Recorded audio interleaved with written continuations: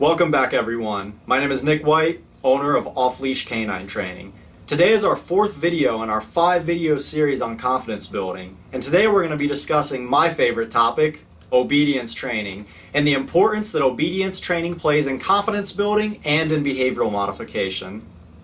Why is obedience so important in the confidence building process?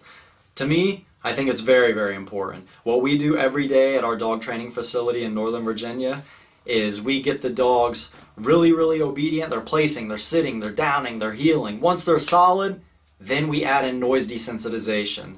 Then we add in object desensitization. Then we add in socialization. Then we add in body management and body positioning, which is what we're going to talk about in the next video blog, part 5 of our 5-part series on confidence building. We start with obedience, and then we move on to object desensitization, noise desensitization, socialization, and body management and body positioning. That is our foundation. I know what you're asking. Why does my dog have to be obedient in order to be confident? He does not. I'm not saying he does. However, if you have a dog who is not confident, it's much, much more simplistic for you and for the dog to create an obedient dog and then create a confident dog versus creating a confident dog and then trying to create an obedient dog. Is it possible? Yes. Is it more difficult? Certainly, in my opinion. So why is that? A couple examples. Right now, if we have a 2-week board and train in our facility who's really, really skittish with people, he's really, really skittish with noises, he's skittish with objects, what we do is we get his obedience solid. We get a sit solid. Sit, he drops. Place, he jumps up and sits down. Down, he drops into a down. Once he's really solid on that, then we add in noise desensitization. So I place him. He's in a nice, stable place. He doesn't leave until he's released. I make a noise or drop an object. He jumps up. Place, he jumps right back on. 1 second. He goes back into the sit. Then we repeat. What happens? After 2 or 3 minutes, his obedience outweighs his fears. Feel free to quote me on that. I'm going to say that again. His obedience outweighs his fears. His obedience is so solid and his stability is so solid, his willingness to be obedient and stable outweighs his fear of leaving over the noise. Does it happen instantly? In some cases it does. Does it happen within 10 or 15 minutes? In 99% of cases it does. That's why it's important. That's why it's easier. If I put him in a down, I'd throw a blue barrel over his head like you see in our videos. He jumps up, down. He immediately drops again. We repeat. 2 or 3 minutes, I'm throwing the blue barrel over his head and I'm doing cartwheels over him and he doesn't leave because his obedience outweighs his fear and his stabilities outweigh his fear. Now you take your dog, no obedience, very skittish with noises, very skittish with objects. We're in the facility, we're outside on a leash because he can't be off leash if he doesn't listen. And say we're in the facility and I make that loud bang with that blue barrel. What happens? He takes off running. Gone!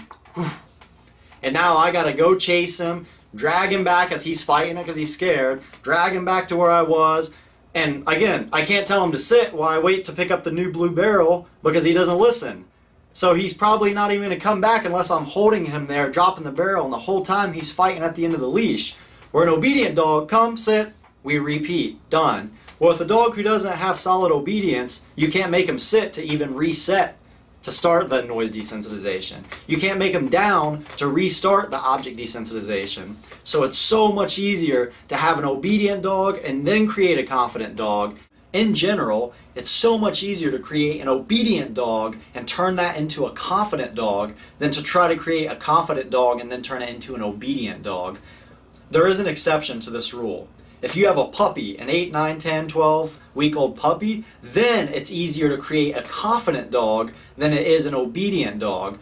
But I'm going off the premise that most of the people who's watching this and most of the people I know who are using our training services and coming to our facility are dogs who are 6 months, a year, 2 years, 3 years, up to 13 years old. So if you have a 2-year-old or a 3-year-old or a 1-year-old who's really skittish, afraid of noises, then it's easier to create obedience and then confidence. If you have a puppy, it's easier to do confidence and then obedience.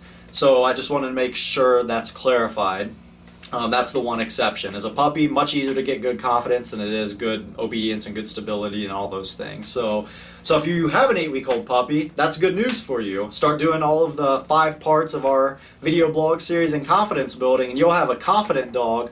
And then the obedience is just something we have to add in versus adding in obedience and then trying to add in confidence, which is obviously easy. We do it all the time, but it's one less step that your dog needs essentially. You a video of a couple non-confident dogs that we worked with. Both had confidence issues. One was about 7 months old, the other one was about 5 months old. And you can see the results of how they were when they started versus when both those dogs finished and where they're at today. And we did the same exact thing. We used their obedience to build their confidence. If your dog has issues with people, as the German Shepherd and the Doberman we're getting ready to show you had, everyone who would approach them, the dogs just run away, or they would hide behind the owner. And they're trying to pull them out and get pet, and the dog just keeps running behind the owner. So what we do is we give them that solid foundation with obedience. Sit, boom, the dog drops into a sit.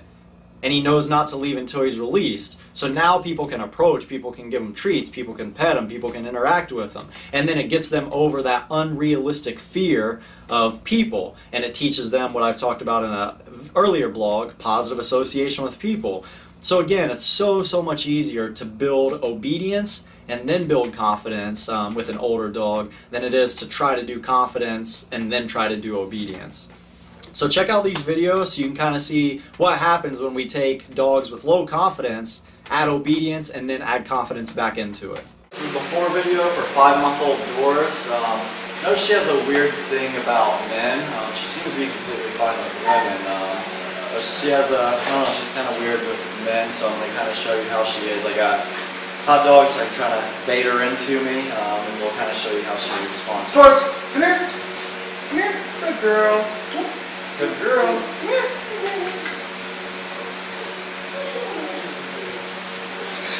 Doris, come here. Doris, come here. Come here.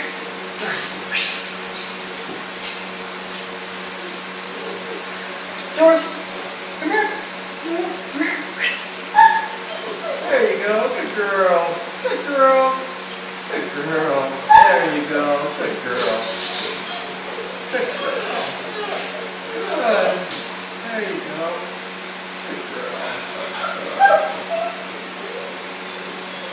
And you'll see here in a second, like I'll reach out to pet her, and you'll see like how she really reacts. So. Doris, come here. Come here.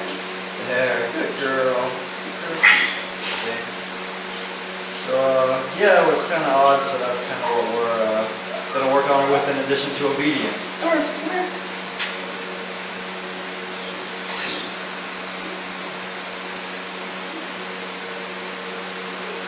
Doris, come here.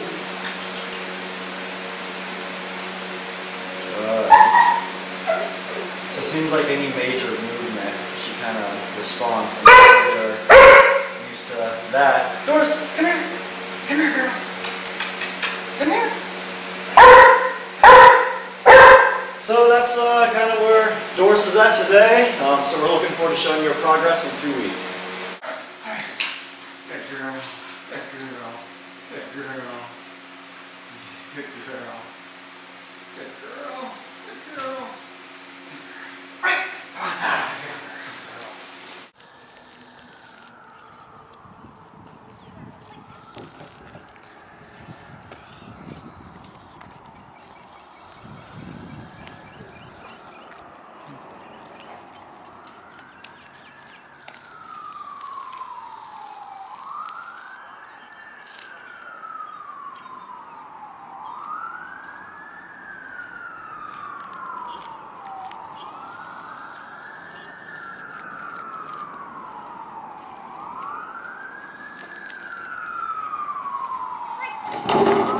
Good girl.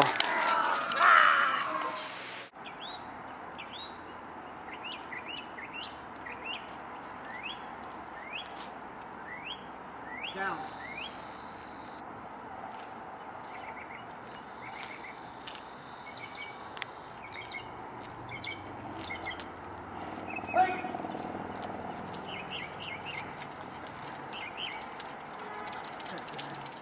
This is Jaeger 7-month-old Jaeger on his first lesson. Very fearful of people, very fearful of dogs. That's just the way he's been from the time they got him. So I'm going to try to show you what he does now. Jaeger, come. Come. Come here. Come here. Come on. Come on. Come on. Jaeger, come here. Come. Jaeger, come. Come on. So that's about it. So we're going to look forward to showing you Jaeger's progress. Walk away.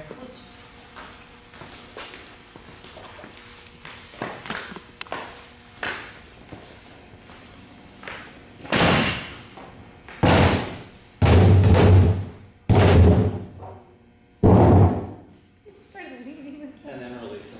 Break. Good boy.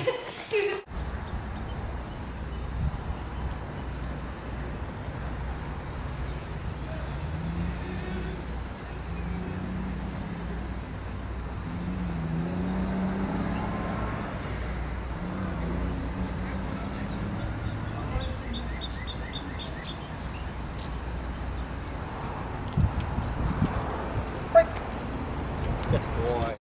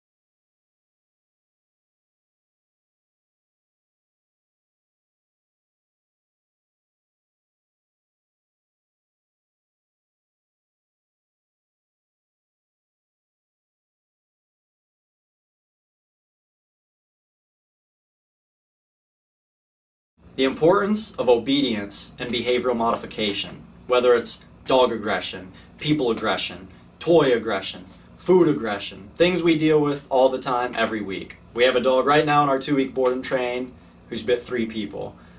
So it's something we deal with on a regular basis.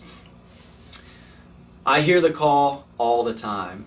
Almost every day, every week, we get countless calls and emails who say, Nick, I've watched your 500 videos. I watched them all.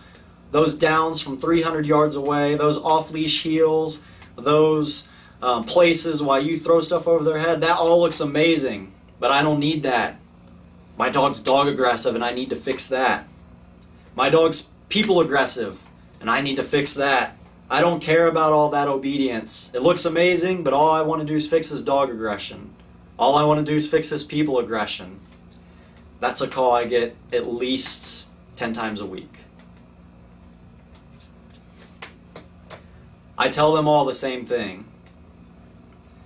What makes you think that your dog right now who doesn't listen is going to sit while I bring another dog close to him to teach him proper introductions?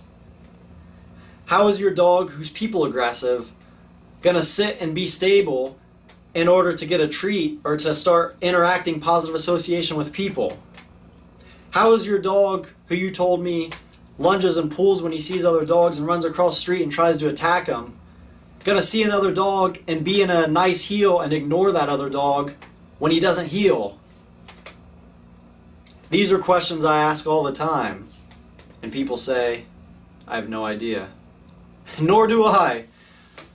So obedience is just as important in behavioral modification as it is in confidence building. If you have no control over your dog, how are you going to fix any issue that it has behavioral-wise? If your dog growls when he has a toy in his mouth, how do I get him to drop the toy? How do I get him to take the toy on my terms?